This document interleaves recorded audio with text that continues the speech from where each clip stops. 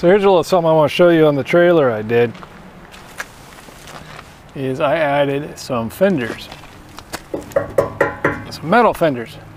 And what these do is if I have a blowout, the tire shrapnel doesn't take out this trim, my floor, and maybe some plumbing inside. So this should hold the disintegrating tire as I go down the road when I have a blowout.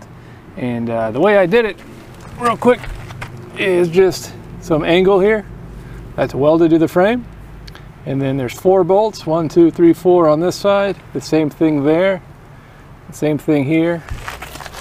There's another front mount right there that you can see, but these fenders unbolt so I can get them out if I need to. Another thing they do is they protect the underbody of the trailer from all the spray coming up. If you pull it in the rain, it won't get everything super drenched. So anyway, that's just a little modification I did to the trailer.